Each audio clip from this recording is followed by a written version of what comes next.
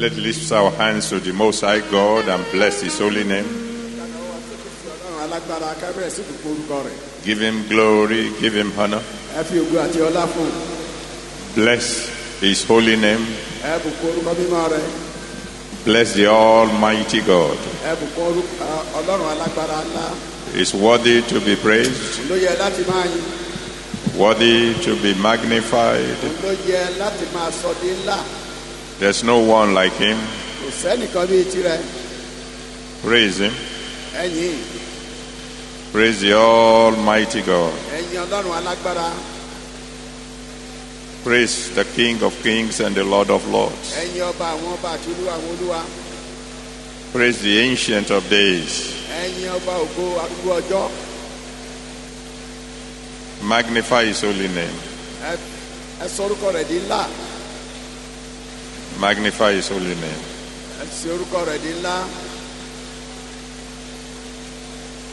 Praise the Lord. Praise Him. Praise Him.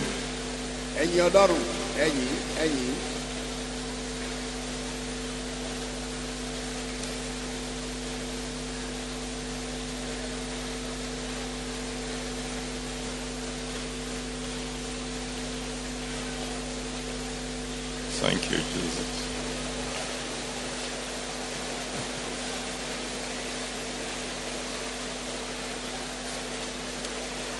Thank you, Jesus.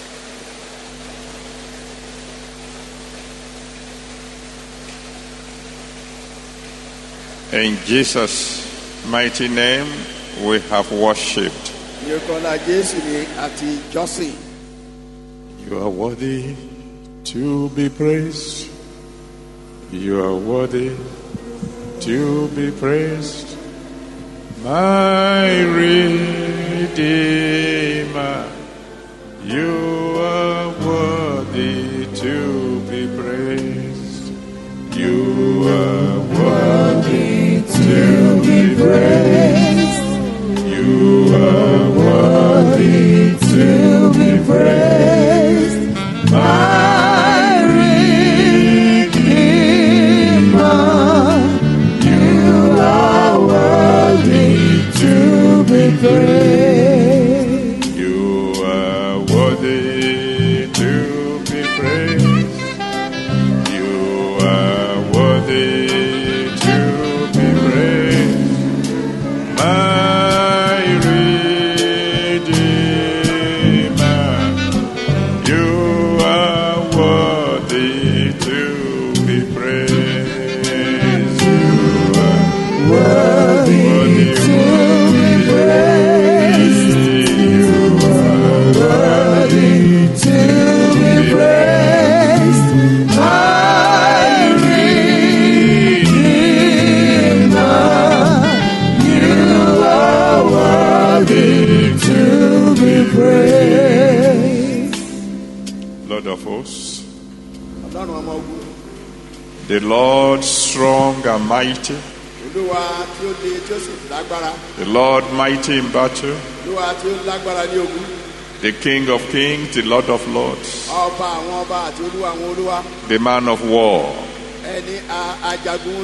Glory be to your holy name. Accept our worship in Jesus' name. Thank you for what you did on Thursday. Thank you for what you did last night. Thank you for what you are about to do now. Thank you for a glorious tomorrow. Glory be to your holy name. Father, we know you always reserve the best till the last. Give us the best tonight in Jesus' name. Much more than we can hope for. Give us the best tonight in Jesus' name. And all your children who are watching all over the world, give them the best also in Jesus' name. In Jesus' mighty name we have prayed. Amen. Amen. Let someone shout hallelujah. And then shake hands with 2 or 3 people. And say, I know I'm shaking hands with a winner.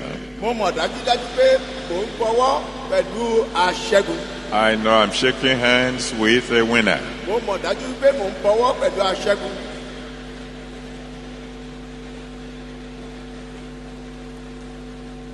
And if that is true, then let me hear you shout a big hallelujah.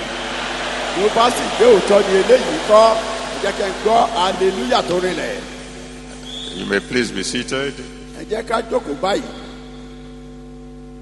By 6 p.m. this evening, numbers of babies born has risen to 14.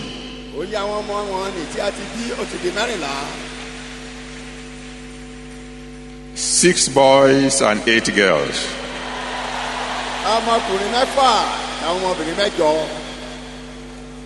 And let the sister shout, praise the Lord. And let the boy shout, hallelujah.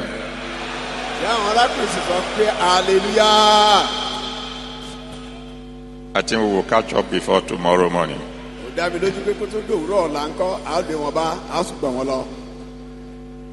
Hebrews chapter 1 verse 9.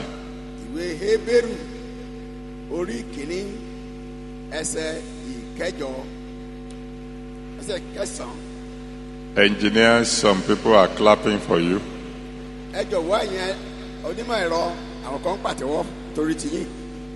Towards my left. Hebrews chapter 1 verse 9.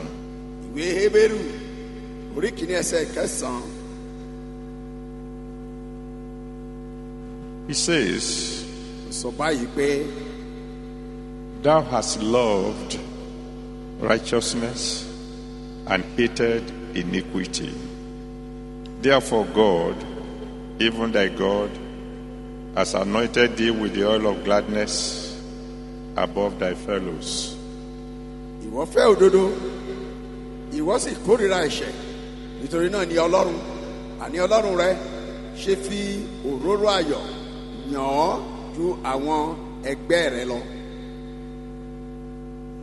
It's not enough to be a winner, as we learned on Thursday.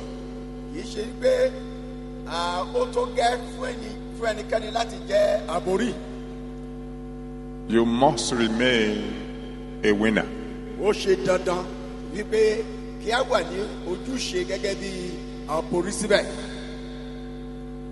The world is full of ex-champions.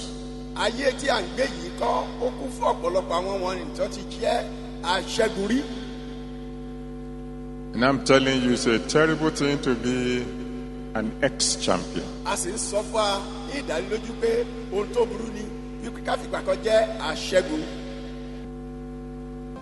Like I said, it's a terrible thing to be an ex-champion.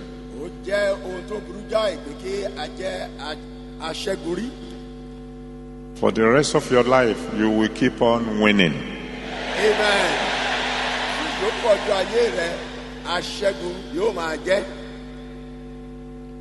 Why do we need anointing?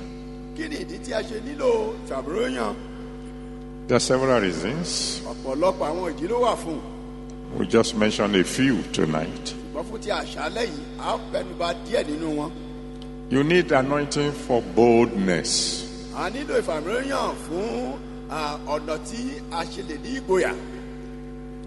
So that you'll be able to defend yourself if the enemy should attack.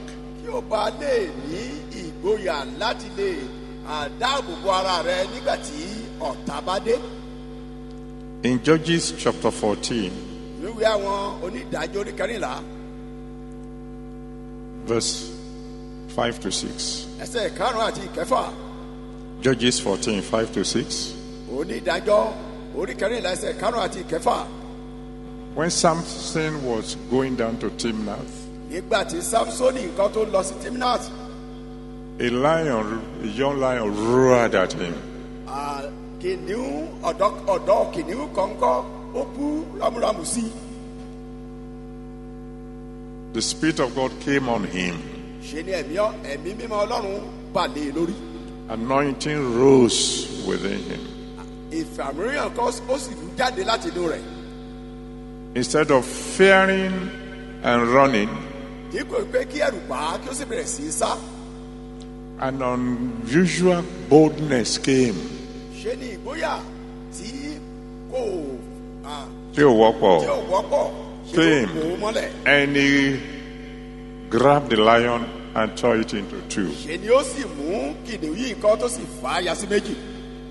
After tonight's anointing service, Lẹ́yìn ìfàmìíràn ti àṣálẹ́ yìí. you will never need to run from the enemy again. Amen. Ó ní dídí kan láti sá ní iwájú àwọn ọ̀tá mọ́. Number 2, Ìkejì, you need anointing so that you can become aggressive. a nílò ìfàmìíràn kan kí ìyànràn wa kí ó bá pọ̀. It has been said that attack is the best form of defense. Àti sọ wípé ìdojúkọ ní ọ̀nà tí ó dára jù láti dáàbò bo ẹni.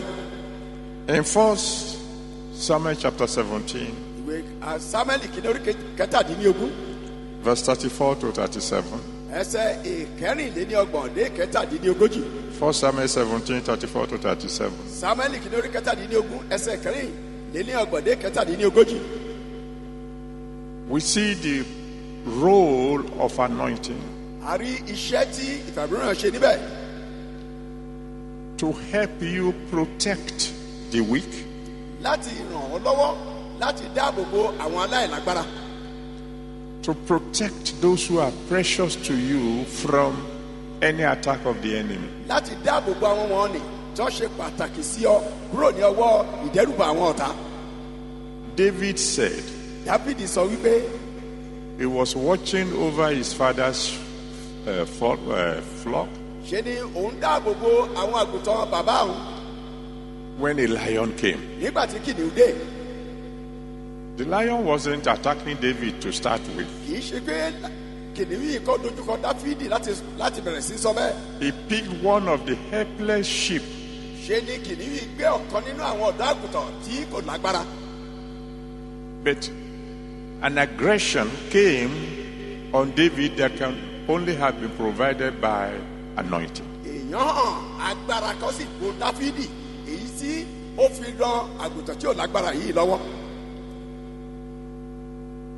He attacked the lion, Ṣe ni Dáfídì ló dojúkọ kìnìún. snatched the lamb out of his mouth. Ó gba ọ̀dọ́ àgùntàn kúrò ní ẹnu rẹ̀. And when the lion then turned on David, Nígbà tí kìnìún wá dojúkọ Dáfídì wàyí o.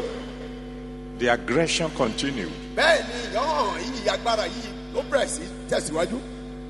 And he began to punch the lion until it died. Ó bẹ̀rẹ̀ sí fi ìkúùkù lu kìnìún yìí títí ó fi kú. A bear came and repeated the same process and it suffered the same fate. Ìyáàrí kan náà tún ṣe bẹ́ẹ̀ ó yọjú ó sì mú àgùntàn bí eléyìí náà nǹkan ṣùgbọ́n bákan náà ni Dáfídì kọ́ lólùpa.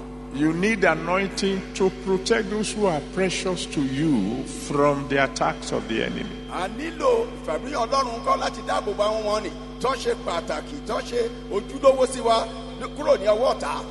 We'll be learning more about this next month if Jesus tarries. Nípa orí ọ̀fẹ́ Ọlọ́run tí Jésù bá fa ibọ̀ rẹ̀ sẹ́yìn ní oṣù tó ń bọ̀ a ó máa kọ́ sí lórí eléyìí. If you allow the devil, he will destroy your children. Tí o bá gba Sàtánì láàyè yóò pa àwọn ọmọ rẹ run.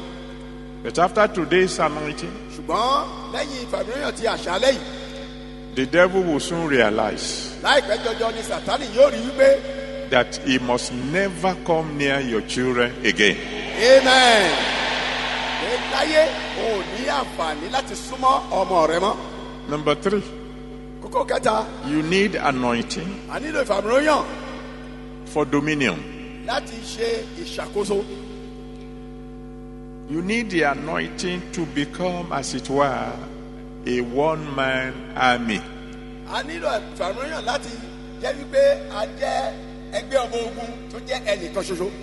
In Judges 15, Ìwé ìwé onídàájọ́ orí kẹẹ̀ẹ́dógún. verses 14 and 15, ẹsẹ̀ kẹrìnlá àti kẹẹ̀ẹ́dógún. Judges 15, ìwé onídàájọ́ orí kẹẹ̀ẹ́dógún. from verse 14 to 15. láti ẹsẹ̀ kẹrìnlá àti kẹẹ̀ẹ́dógún. When they brought Samson bound to the Philistines, nígbà tí a mú Sámsónì wá ní dídè wá bá àwọn Fílístínì. and the entire army of the Philistines roared at him, nígbà tí gbogbo àwọn ọmọ nì tí ó jẹ́ ọmọ ogun Fílístínì tó sì hóhè lé lórí. anointing came on one single man. ìfàmìíràn sọ̀kalẹ̀ sórí ẹnìkan ṣoṣo. He killed 1,000 soldiers, ó sì pa ẹgbẹ̀rún àwọn jagunjagun. and the rest fled. àwọn yòókù sì ferege. I'm believing God for you. mo ń gba Ọlọ́run gbọ́ fún ọ. That it doesn't matter how many are your enemies. pé kò ní fi ṣe bí àwọn ọ̀tá rẹ ṣe pọ̀ tó. After tonight's anointing service, lẹ́yìn ìfàmìíràn ti àṣálẹ́ yìí. you will have dominion over them all. amen. ó máa ní ìṣàkóso lórí gbogbo wọn pátá. You need, number 4, you need anointing ìkẹrin a nílò àfàmìíràn in order to become a terror to your enemies. láti di ẹ̀rù jẹ̀jẹ̀ fún àwọn ọ̀tá rẹ. To become a terror to your enemies. láti di ẹ̀rù jẹ̀jẹ̀ sí àwọn ọ̀tá rẹ. In Judges 16, verse 1 to 3, onídàájọ́ orí kẹrìndínlógún ẹsẹ̀ kìíní dé kẹta. Judges 16, 1 to 3, onídàájọ́ orí kẹrìndínlógún ẹsẹ̀ kìíní dé kẹta. the enemies heard that Samson was in town. àwọn ọ̀tá gbọ́ pé Sámsónì ti wọ̀lú wá. But they were so afraid of him, ṣùgbọ́n ẹ̀rù rẹ̀ bá wọn tó bẹ́ẹ̀. they locked the gate of the city ṣe ni wọ́n gbé ẹnu ọ̀nà ìlú wọn wọ́n gbé tì. and said, we dare not fight him in the night. wípé ní àṣálẹ́ a kò gbọ́dọ̀ bá arákùnrin yìí jà. We better wait till the morning. ẹ jẹ́ ká dúró di ìgbà tí yóò di òwúrọ̀. They were afraid of one man. gbogbo orílẹ̀-èdè náà wọ́n bẹ̀rù ẹnìkan ṣoṣo. Bible said that midnight he got up, uprooted their gates, làgbọ́ bíbélì sọ fún wa pé ní àṣálẹ́ Sámsónì dìde ó sì gbé ẹnu ọ̀nà wọn yìí ó sì fà á tu. and carried it to the hilltop. ó sì gbé e lọ sí orí òkè. They saw him when he was shaking the gate. wọ́n rí i nígbà tó ń mi ẹnu ọ̀nà wọn yìí. They saw him when he was carrying the gate uphill. wọ́n rí i nígbà tó ń gbé ẹnu ọ̀nà yìí lọ sókè. Why didn't they attack him? ìlódé tó ọ̀nà dojúkọ.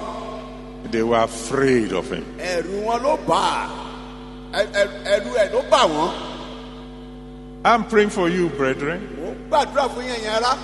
that after tonight, pé lẹ́yìn tí àṣálẹ́ yìí. when the enemy see you coming, they will run. amen. nígbà tí àwọn ọ̀tá bá rí ọ tó ń bọ̀ wọ́n ó sá. Number 5, you need anointing kókó karùn-ún a nílò ìfàmìíràn. for you to have the power to arrest your arresters. láti ní agbára láti gbédè àwọn tó fẹ́ gbé ọdẹ. Last month, we discussed arresting arresters. ní oṣù tó kọjá a sọ̀rọ̀ lórí kí a máa gbé àwọn tó fẹ́ gbé dìde ká gbé wọn dè. And you need the anointing of God to do that. a nílò àfààní Ọlọ́run láti ṣe eléyìí. 2 Kings chapter 6, àwọn ọba kejì orí kẹfà verse 8 to 20. láti ẹsẹ̀ kẹjọ dé ẹsẹ̀ ogún. 2 Kings 6, àwọn ọba kejì orí kẹfà 8 to 20. ẹsẹ̀ kẹjọ dé ẹsẹ̀ ogún. The Bible tells us ìbéèlì sọ fún wa that a king sent a whole army to go and arrest Elisha.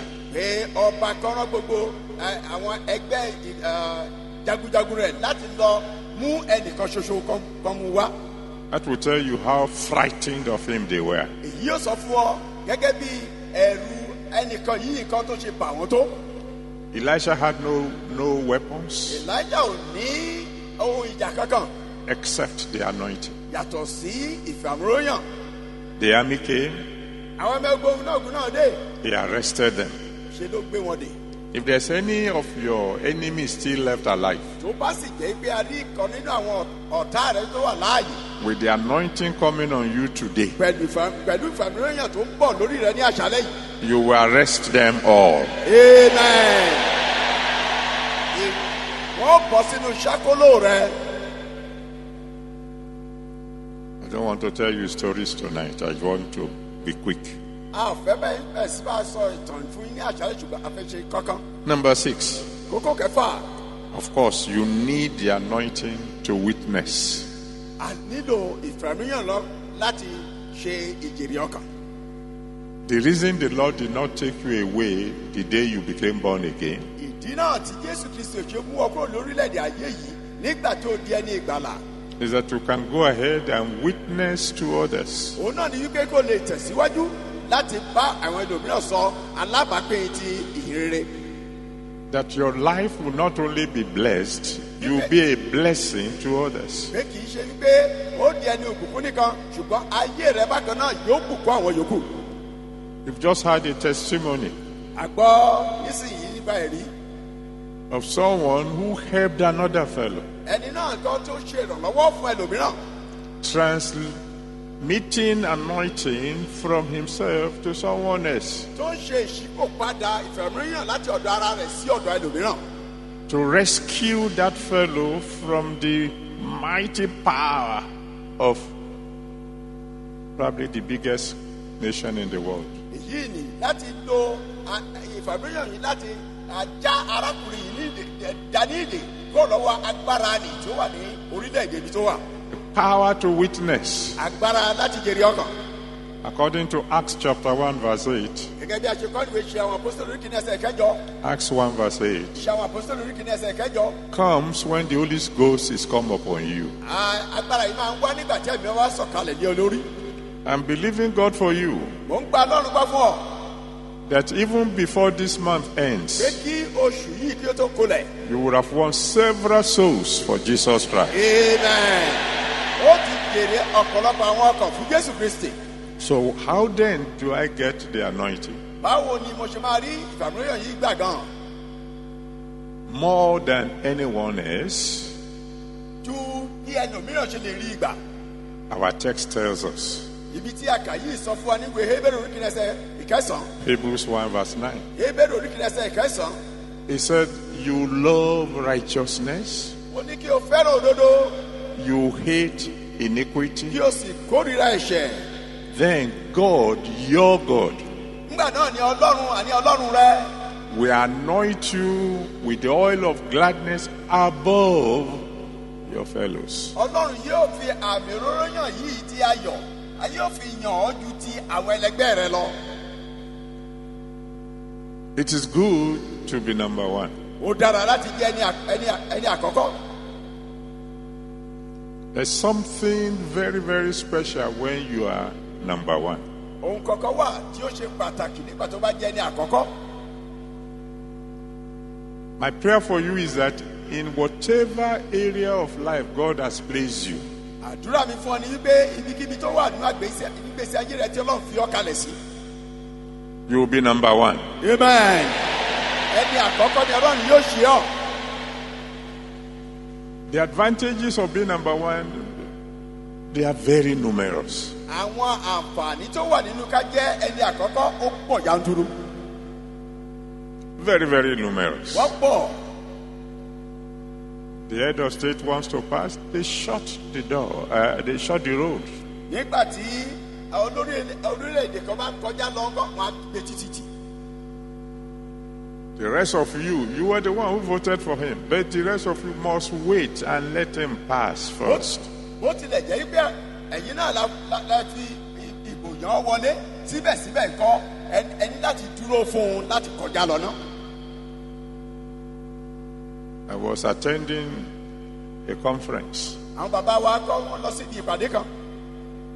huge conference, Ìpàdé tó tóbi gan. and I was standing outside Wọ́n sì dúró níta. getting some fresh air before I go in. Wọ́n gba afẹ́fẹ́ àlàáfíà sára pé kán tó wọlé lọ. And one young man came to me Arákùnrin kan sì wá bá wọn to greet. láti wá kí wọn. After I finished greeting, he kept on talking and talking. Ló ṣe kí wọn tán, ó bẹ̀rẹ̀ sí sọ̀rọ̀ lọ. And I was aware that there were not enough seats in that auditorium for the people. Ó sì yé mi gbangba wípé nínú gbọ̀ngàn tá a fẹ́ lò kò sí ìjókòó tó fún àwọn wọ̀nnì tí yóò máa wọbẹ̀ wá. After a while, I told him, Lẹ́yìn ìgbà náà mo wá sọ fún brother, arákùnrin.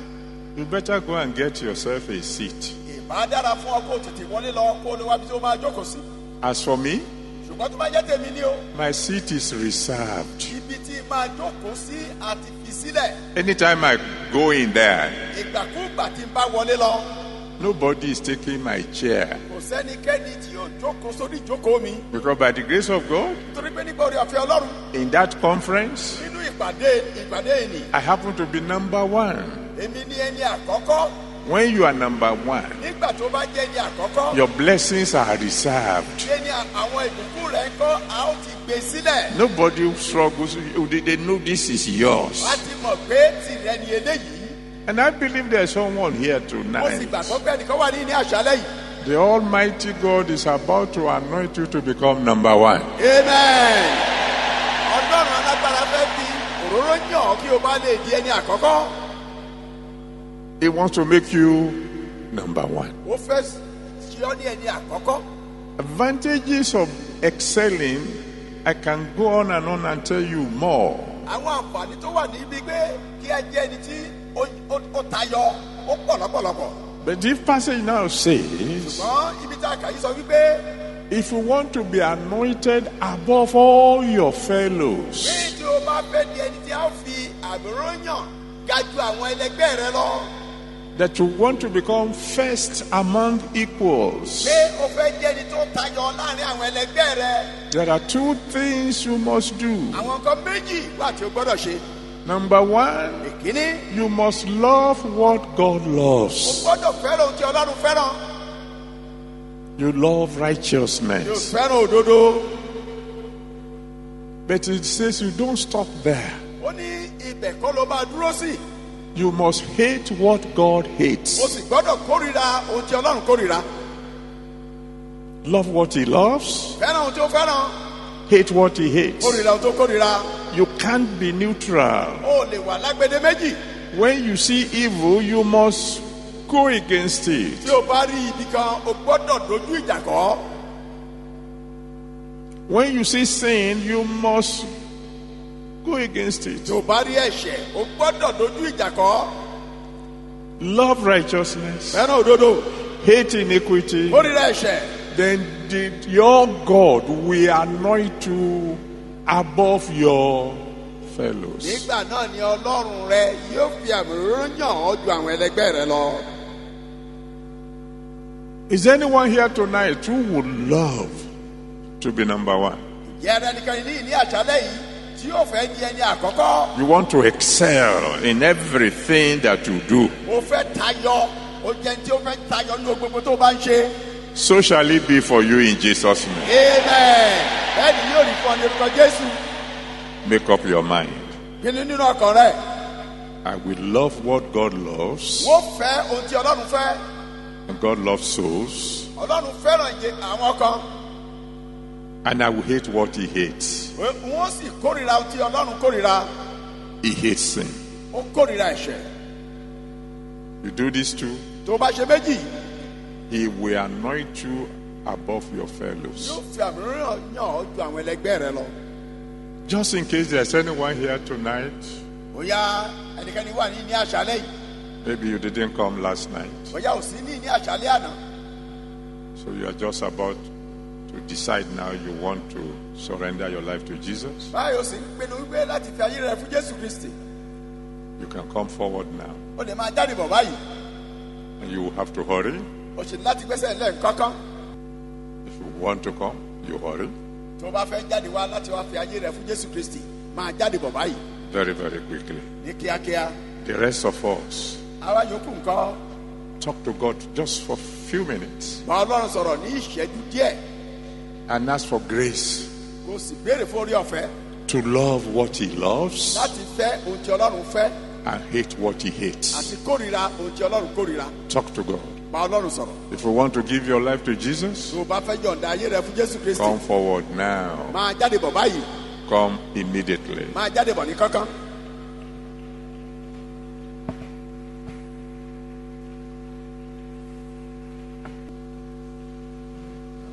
And please, the rest of us, we can stretch our hands to these people in the front. gbogbo àyókù kó a lè náwó wa sí àwọn ènìyàn tó jáde wá fún ìgbàlà yìí. and pray that God will save their Kí a souls. sì gbàdúrà pé kí Ọlọ́run kó gba ọkàn wọn là. Those of you who have come out, Ẹ̀yin tẹ́ ti jáde wá fún ìgbàlà. talk to the Almighty God. Bá Ọlọ́run sọ̀rọ̀. Ask Him to be merciful unto you, Gbàdúrà pé kí Ọlọ́run kó ṣàánú fún ọ. to save your soul, Láti gba ọkàn rẹ là. to forgive all your sins. Láti dárí gbogbo ẹ̀ṣẹ̀ rẹ jì ọ́. Promise Him that from now on you will serve Him. Ṣe ìlérí fún un pé láti gbà yìí lọ ńkọ́ ó bẹ̀rẹ̀ sí ṣe. You will do only His will. Pé ìfẹ́ tirẹ̀ nìkan yóò máa ṣe. Ask Him to be your Lord as well as your Savior. Sọ fún Olúwa pé kó jẹ́ Olúwa àti olùgbàlà rẹ̀. Talk to Him. Talk to Him. Bá Ọlọ́run sọ̀rọ̀. The rest of us, please, let's intercede for these people for one more minute. Gbogbo àwa ìyókù ńkọ́ ẹ jẹ́ ká gbàdúrà ìjírẹ̀bẹ̀ fún àwọn èèyàn wọ̀nyí.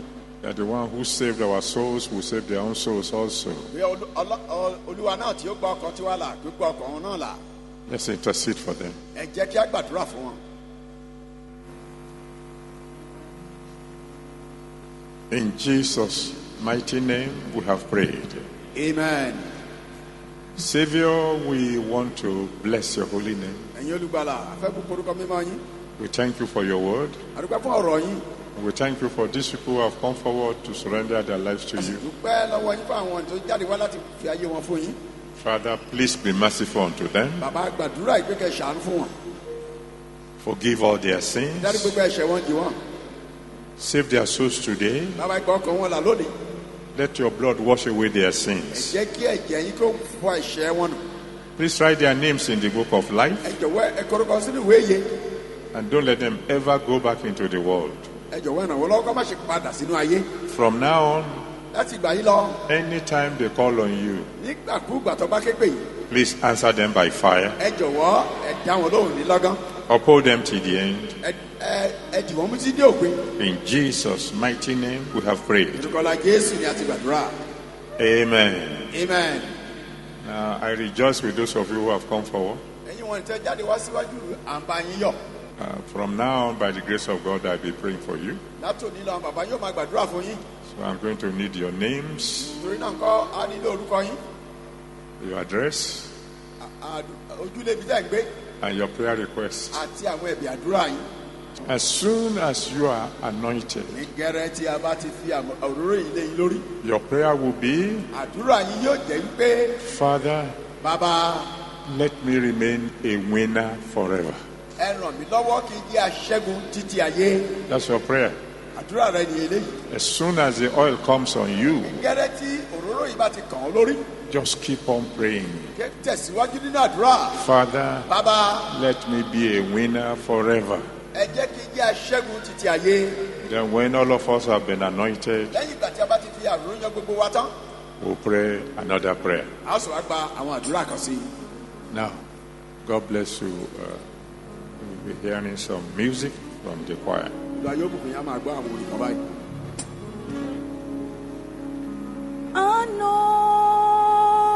Anointing follow me.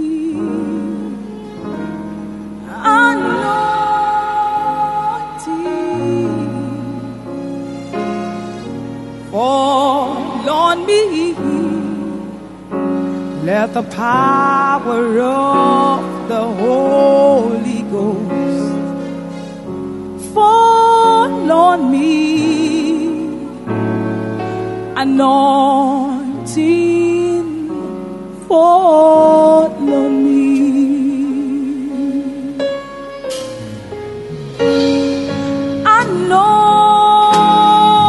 Anointing, let it fall on me.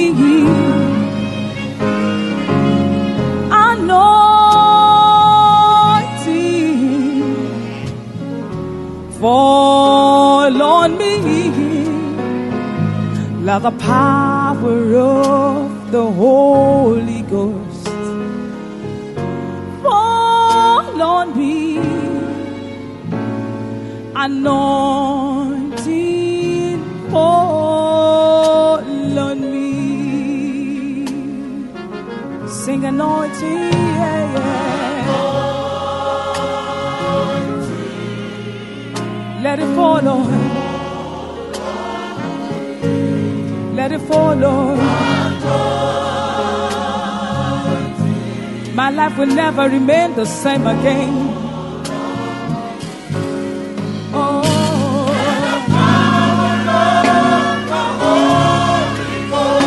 fall on me, anointed.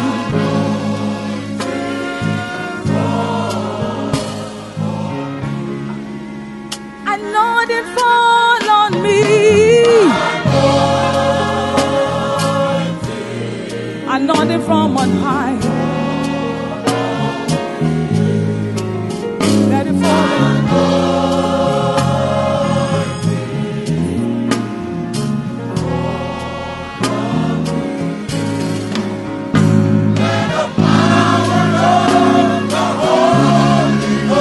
Let the power anointed.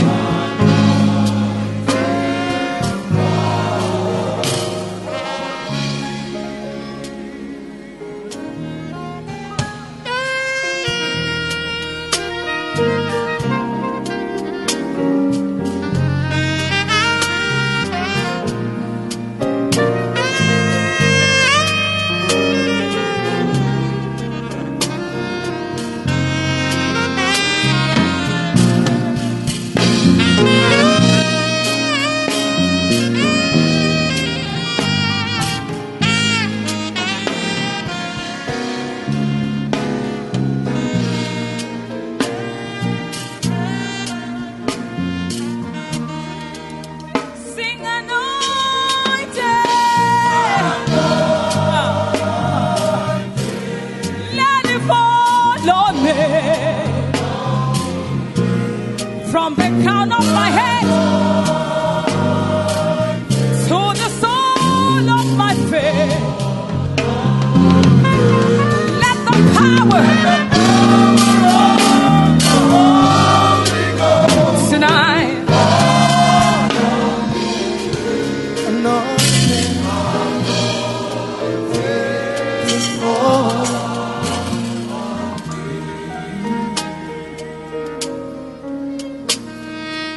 Follow me, follow me, Holy Ghost fire, follow me. Yesterday's gone, today I need me. Holy Ghost fire, fall on me. Oh, fall on me. Let it fall on me. Holy Ghost fire, let it fall on me tonight. Yesterday's gone. Today I'm in need. Holy Ghost fire. Yeah. Follow me. Yeah. Let it fall tonight. Yeah. Holy Ghost fire. Let it fall, let it fall. Hey. Yesterday's gone. Today I'm in need. Yeah.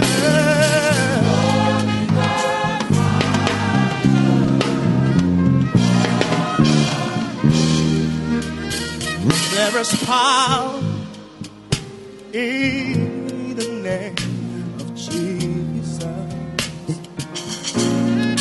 There is power in the name of Jesus.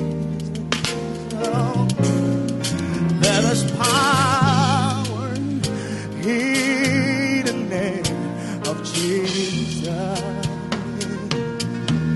Break everything, break everything, to break every chain.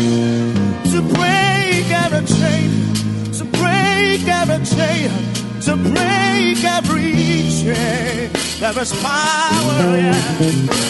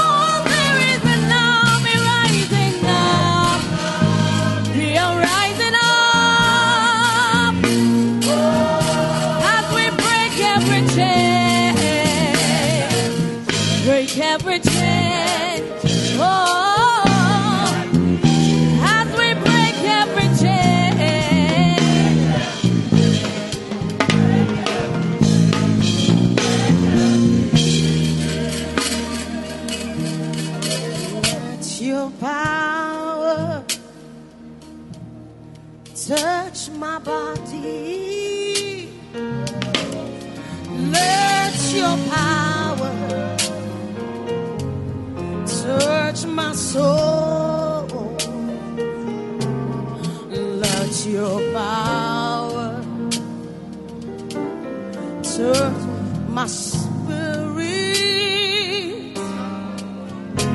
Let your power feel me now. Somebody help me sing. Let your power touch my body. Let your power, let your power touch my soul.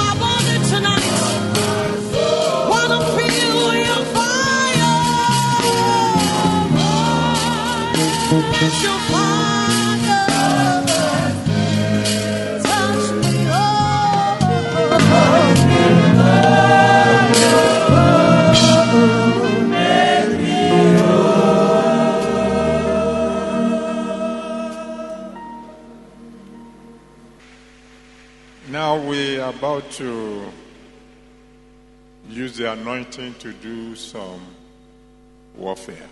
báyìí a fẹ́ lo ìròyìn yìí láti ṣe ìjagun. First, let me tell you a story ní àkọ́kọ́ ẹ jẹ́ kí n sọ ìtàn kan fún yín. so you know how to pray. Prayer number 1. pé yóò yé yín bí a ṣe máa gba àdúrà àkọ́kọ́. I told my children, bàbá sọ fún àwọn ọmọ wọn. we are not only the children of the Lamb, pé ẹ kì í ṣe ọmọ ọ̀dọ́ àgùntàn nìkan. we are also children of the Lion of Judah. bákan náà sì lẹ jẹ́ ọmọ kìnìún ẹ̀yà Júdà. So I told them what to do if they find themselves facing war when daddy is not around. sọ fún ohun tó ní láti gbé ṣe nígbà tí wọ́n bá dojúkọ ogun nígbà tí bàbá ọkọ̀ sílé. They went to hold a crusade. wọ́n lọ láti lọ ṣe ìpàdé ìta gbangba kan crusade Somewhere here in this state. ní ìpínlẹ̀ yìí. And as they were gathering together, ìyẹn bá ṣe ń péjọpọ̀ yìí. because the idol worshippers of the town don't want Jesus, nítorí pé àwọn abòrìṣà nínú ìlú náà nǹkan wọn ò fẹ́ Jésù. they brought out masquerades èdè wọn kó àwọn eégún wọn jáde with cane to chase people away. pẹ̀lú ẹgba ní ọwọ́ wọn láti lé àwọn èèyàn kúrò níbi ìpàdé ìta gbangba yìí. Beating their drums so loudly they won't be able to hear choruses. bẹ́ẹ̀ náà sì lu ìlú wọn kíkankíkan wípé kí àwọn èèyàn má bàa gbọ́ orin tí wọ́n ń kọ. And one little daughter of mine remembered what I said. ṣùgbọ́n ọmọbìnrin kékeré kan rántí ohun tí àwọn bàbá sọ. And she happens to be aware. ó sì ohun tí a sọ yìí ó yé wọn láti ṣe. Ó mọ̀ pé yes. that if the drums should break over a masquerade, arábìnrin mọ̀ dájúdájú pé tí ìlú bá fàya mọ́ egungun lórí. that masquerade will not come out the following year. eégún yìí ò ní jáde ní ọdún tó ń bọ̀. So she just moved aside. ṣe ló tẹ̀sí ló mú ara rẹ̀ bọ́ sẹ́gbẹ́ kan. I said, I command all drums to break. tó sì sọ pé mo pàṣẹ kí gbogbo àwọn olùmọ̀ fàya. And one after the other, the drums began to break. bẹ́ẹ̀ náà ni àwọn ìlú ibẹ̀ sí fàya ní ọ̀kan lé ọ̀kan. And the masquerades scattered. bẹ́ẹ̀ ni àwọn egungun yìí kọ́ tó sì túká. Please stand on your feet. báyìí dìde lórí ẹsẹ̀ rẹ̀. Lift your voice to the Most High. gbóhùn rẹ̀ sókè sí Ọlọ́run alágbára. I said, by the unction of the anointing, wípé pẹ̀lú agbára ìfàmìlíyàn lórí mi. I decree mo pa á láṣẹ. every drum beating against my destiny, gbogbo àwọn olùwọ́nì tó ń lù lòdì sí. break now, break now, break now. pé gbogbo àwọn I decree in the mighty name of Jesus, àyànmọ́ mi bẹ̀rẹ̀ sí fàya. by the unction of the anointing, pẹ̀lú agbára ti ìfàmìlíyàn yìí. I decree mo pàṣẹ. every drum beating against my destiny, gbogbo àwọn ìlúwọ́nì tí ó ń lù yàtọ̀ sí tó lòdì sí àyànmọ́ mi. break now, break now, máa fàya báyìí. break now. máa fàya báyìí. Every drum of the enemy beating against my destiny, I command you right now, in the mighty name of Jesus, break now, break now, right now, right now. Every drum beating against my health, beating against my progress, beating against my success, beating against my destiny, break now in the mighty name of Jesus. gbogbo àwọn olùwọ́nì tó lòdì sí àlàáfíà mi tó lòdì sí ìlọ́rọ̀ mi tó lòdì sí àṣeyọrí mi máa fàya báyìí máa fàya báyìí.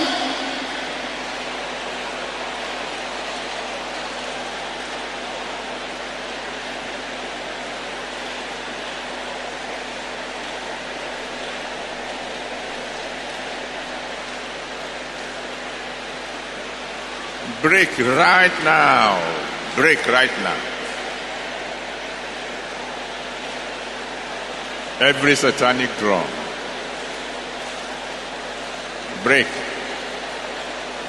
tonight.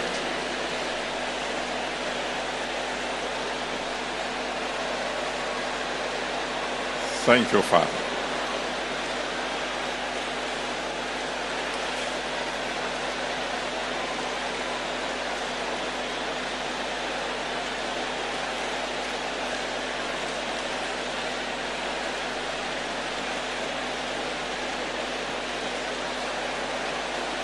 In Jesus' mighty name, we have prayed.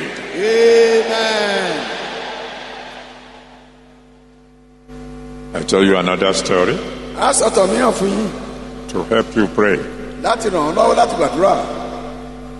On another crusade, Ní ìpàdé ìta gbangba mìíràn, one herbalist came loaded with charms ṣe ni babaláwo kan wá pẹ̀lú ọ̀pọ̀lọpọ̀ òògùn that he wanted to spray on all those who will answer the altar call. tí ó fẹ́ lu àwọn tó fẹ́ lu àwọn wọn tí ó jáde fún ìgbàlá ọkàn wọn. Another young fellow prayed, inspired by the Holy Spirit. Ṣe ni ọ̀dọ́ mìíràn náà fara rẹ̀ sẹ́gbẹ̀ẹ́ tó bẹ̀rẹ̀ sí gbàdúrà nípa ti ìfàmìíràn ẹ̀mí mímọ́. As the herbalist put his hand in his pocket to bring out the charm, Jẹ́ bí babaláwo ṣe fọwọ́ sínú àpò láti mú òògùn yìí jáde. the hand got stuck, Ṣe ni ọwọ́ rẹ̀ gan mọ́bẹ̀. refused to come out. Kò lè jáde nínú àpò rẹ̀. Lift your voice to the Almighty Ohùn rẹ̀ God. sókè sí Ọlọ́run alágbára. Every hand that the enemy wants to raise against me, Gbogbo ọwọ́ tí ọ̀tá fẹ́ gbé lòdì sí mi. in the mighty name of Jesus, Yorùbá la Jésù. paralyzed right now Yóò bẹ̀rẹ̀ sí gan.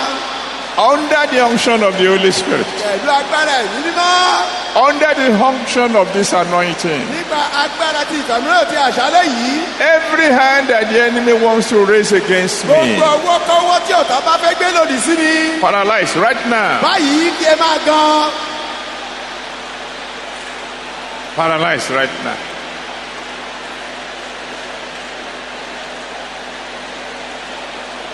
Let that hand be paralyzed, not able to move again. Every hand that the enemy wants to raise against me, paralyzed right now.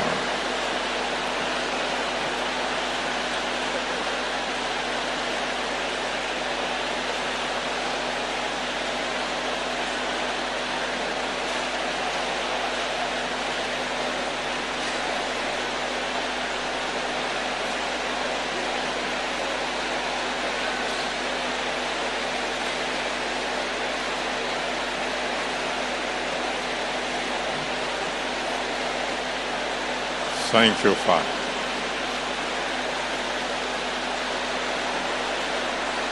In Jesus' mighty name, we have prayed. Amen. I'll tell you another story. A sọ̀tọ̀ mìíràn fún yín. When I was a lecturer at the University of Lagos, Bàtà bàbá jẹ́ olùkọ́ni ní University of Lagos. I have a small band of young boys and girls. Wọ́n ní àwọn ẹgbẹ́ ọmọ ọ̀dọ́ ọkùnrin àtọ́bìnrin We normally study together. tí wọ́n máa ń tábẹ́jọ́ máa ń ṣe ẹ̀kọ́ bíbélì. One night, they got information Ní àṣálẹ́ kan, wọ́n gbọ́ àwọn ìròyìn kan that the gang leaders in the campus wanted to burn down the house containing the bank. pé àwọn ẹgbẹ́ ọmọ òkùnkùn kan nínú iléèwé yìí kọ́ wọ́n fẹ́ jó ilé báǹkì tó wà níbẹ̀. And one of them said, and lecturer daddy has gone home. Ìkànnì wa sọ pé àwọn ọ̀gá wa tó ń kọ́ wa lẹ́kọ̀ọ́ tó ń kọ́ wa bíbélì kọ́ wọn ti lọ lé. The other one said, Ẹlòmíràn sọ wípé but he taught us what to do. ṣùgbọ́n wọ́n ti kọ́ wa nínú tábìlì má ti ṣe. So they prayed a simple prayer Wọ́n gba àdúrà ní gbẹ́rẹ́ that confusion will come into the midst of those boys. wípé Èdè àìyedè. yóò bẹ̀ sílẹ̀ láàrin àwọn ọmọkùnrin náà. They were drinking wine Wọ́n ti ń mutí to get to strengthen themselves for the evil they wanted to do, láti gbáradì lórí ibi tí wọ́n fẹ́ ṣe. and they fell asleep. Wọ́n sì sùn lọ. By the time they woke up, Nígbà tí wọ́n máa jí it was daytime. ojú ti mọ́. And the quarrel started among them. wọ́n sì bẹ̀rẹ̀ sí bára wọn jà. What kind of leader are you irú adarí wo ni wọ́n ṣe that you fell asleep on duty? tí o sùn lọ lójú iṣẹ́? What kind of assistants are you to irú igbákejì wo ni wọ́n jẹ́ that you didn't wake me up? tí wọn náà ò sì jí mi With their own hands, pẹ̀lú ọwọ́ ara wọn? they poured away the petrol they were going to use. pẹtrol tó fẹ́ lò láti jólé yìí kọ́ wọ́n dànù. Lift your voice to the Almighty lóhùn God. rẹ sókè sí ọ̀dọ̀ Ọlọ́run. Father, bàbá tonight, ní àṣálẹ́ yìí wherever they are gathering together ibikíbi tó bá wà tó ń péjọpọ̀ for my evil, láti ṣe mí níbi send confusion into their midst. èdè àìyedè jẹ́ bẹ́ sílẹ̀ láàrin wọn. I command ó pàṣẹ by the unction of the anointing, nípa ti ìtàmúlẹ́yìn ti Ọlọ́run. let my enemies begin to fight ẹ themselves. jẹ́ kí àwọn ọ̀tá mi bẹ̀rẹ̀ sí bára wọn jà. Go ahead, talk to the Almighty bá God. Ọlọ́run sọ̀rọ̀ báyìí. Wherever they are gathering together to plan evil concerning me, Father, send confusion into their midst. I decree by the unction of the anointing, let my enemies begin to fight themselves. Let my adversaries begin to fight themselves.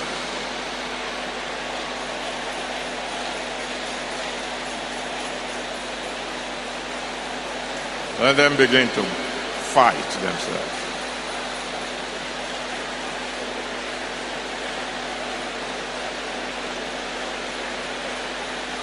Mokoshetandra mokorande mokosheta.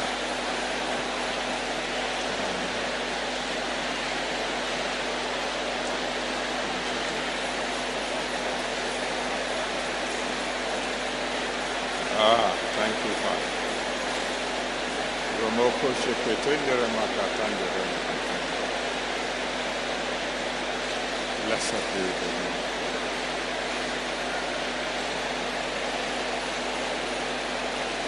Thank you, Jesus.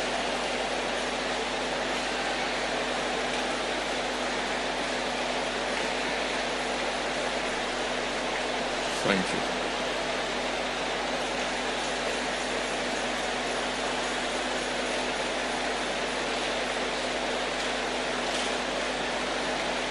Thank you, Father.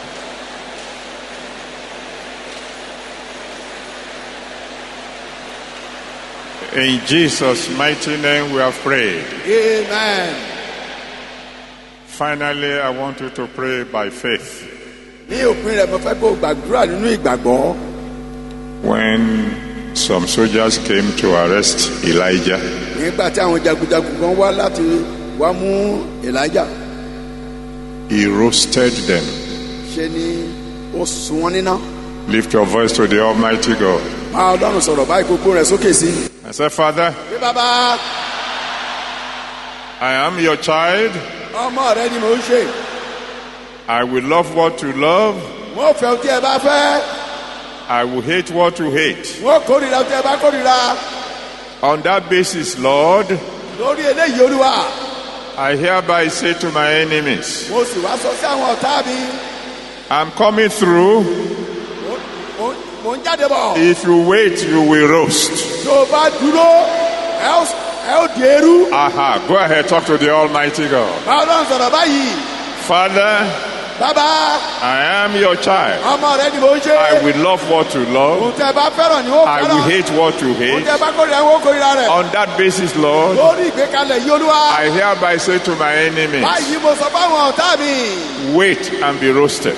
dúró kí o sì gbaná jẹ o sì jóná. I'm coming through. mò ń jáde bọ̀. You wait yọ dúró. and you be roasted. ó sì di eérú. Like yourself, you get out of my way. tó o bá fẹ́ràn ara rẹ o ti pòórá kò ní ojú ọ̀nà mi. I am saying the mighty name of Jesus to all you enemies, known and unknown. I'm coming through. You stand in my way, you will roast. In the mighty name of Jesus. If you love yourself, move out of the way. Right now, In the mighty name of Jesus.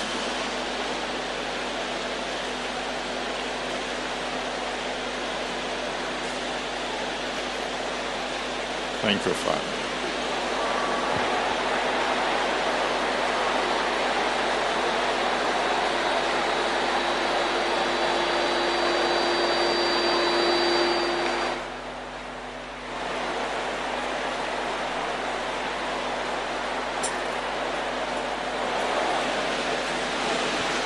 Blessed be your holy name. Rakushendra makakatu remonko rompere monkashanta. Thank you, my Father and my God. Blessed be your holy name. Blessed be your holy name. In Jesus' mighty name we have prayed. Amen. In Jesus' mighty name we have prayed. Amen. In the name of the Lord of hosts, the man of war himself, I hereby decree, by the unction of the anointing, from tonight onward, you become untouchable to the enemies. Amen.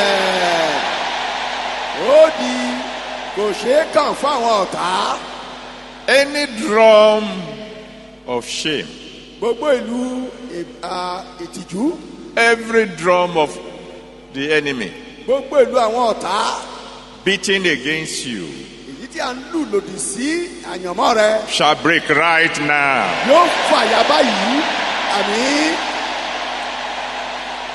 Any hand that the enemy wants to raise against you shall be paralyzed right now. Amen.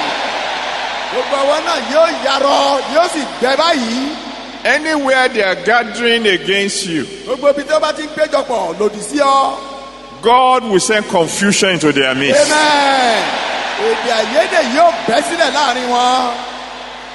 Your enemies will destroy themselves. And from now on, when the enemy see you coming, they will run. Amen. So shall it be. In Jesus' mighty name, I have decreed it. If you receive that, let me hear you shout hallelujah.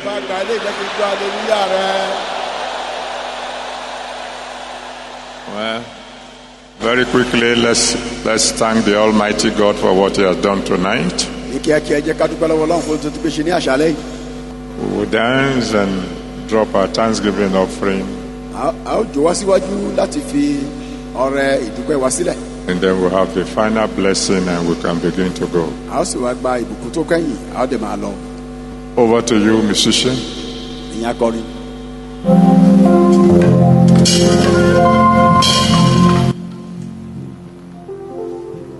You are the mighty God, the great I am. Hallelujah, hallelujah. You are the mighty God, the great I am. Hallelujah, oh, hallelujah. You are the mighty God, the great I am. Hallelujah, hallelujah. You are the mighty God, the great I am. Hallelujah, hallelujah. You gave us victory tonight, the great I am. Hallelujah, hallelujah.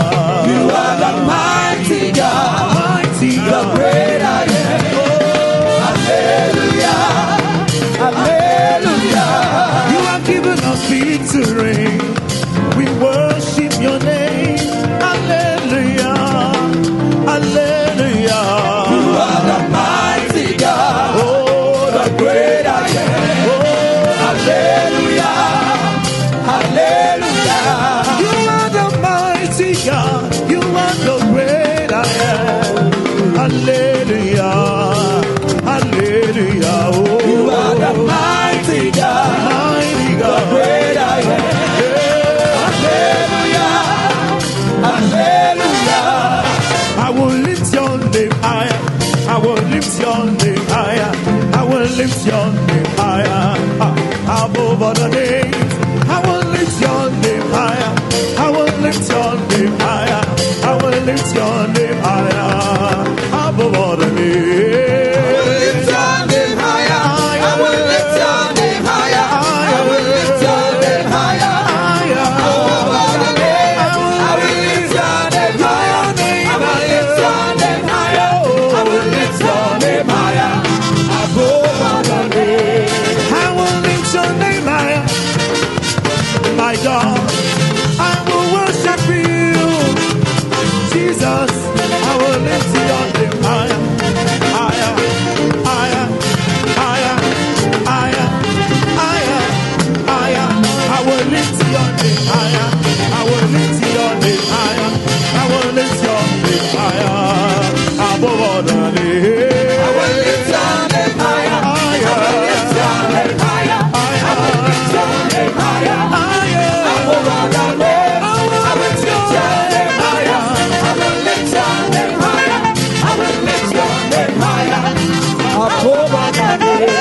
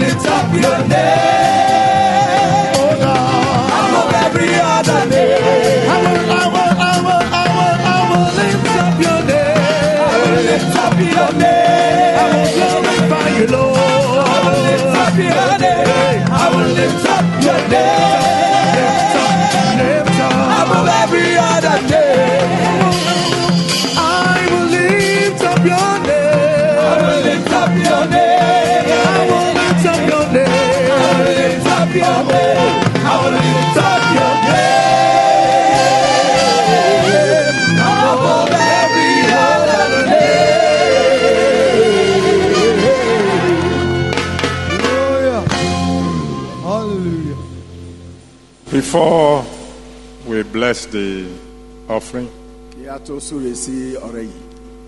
you may want to lift your handkerchief to God.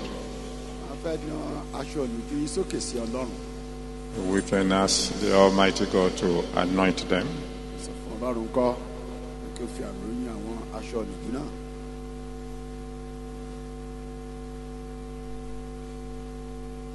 When you are ready, wave it so I can see that you are ready.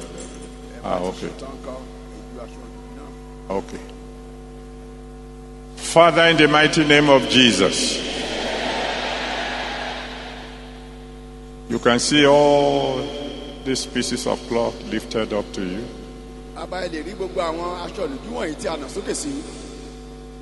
Right now, saturate each one with your anointing. Amen.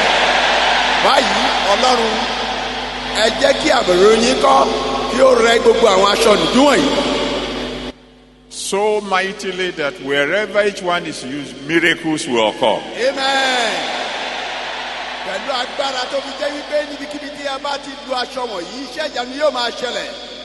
Use these handkerchiefs to raise the dead. Amen.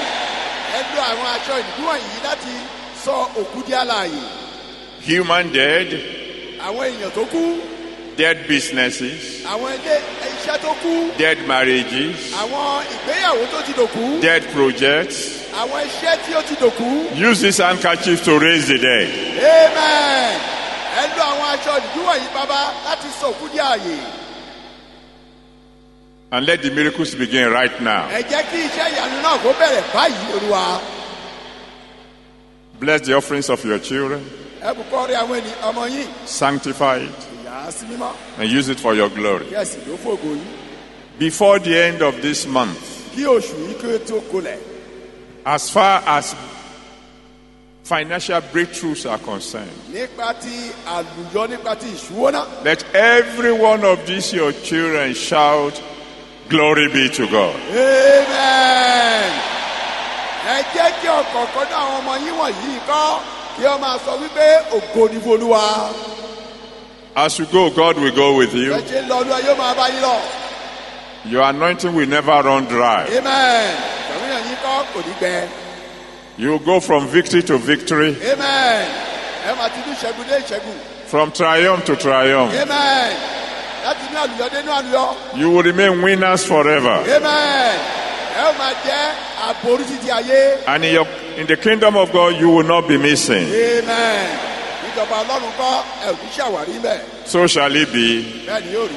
In Jesus' mighty name we have prayed. Ìkọlà Jésù láti gbàdúrà. Come on, wave the handkerchief and let's make the devil mad.